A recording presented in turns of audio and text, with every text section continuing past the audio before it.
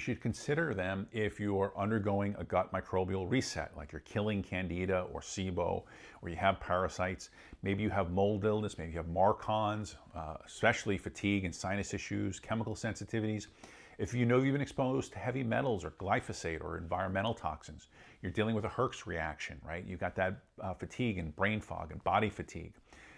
You recently had a die-off symptoms after starting probiotics or antimicrobials, or you've tested positive for mycotoxins or heavy metals with certain labs. But here's the rule of thumb. If you're releasing toxins, you should be binding toxins, and also, most importantly, you should be eliminating them. And that's why I often include binders in my 5R gut repair protocol, especially during the remove and replace phase. The important note to remember when you use binders, all kinds of binders, is to introduce them slowly and space them out 1 to 2 hours apart from any kind of medication or other supplements that you're taking. You are hydrated and that you support liver and bile flow with things like bitters or phosphatidylcholine or taurine or milk thistle, because again, we want to get these toxins out. We don't want them getting reabsorbed.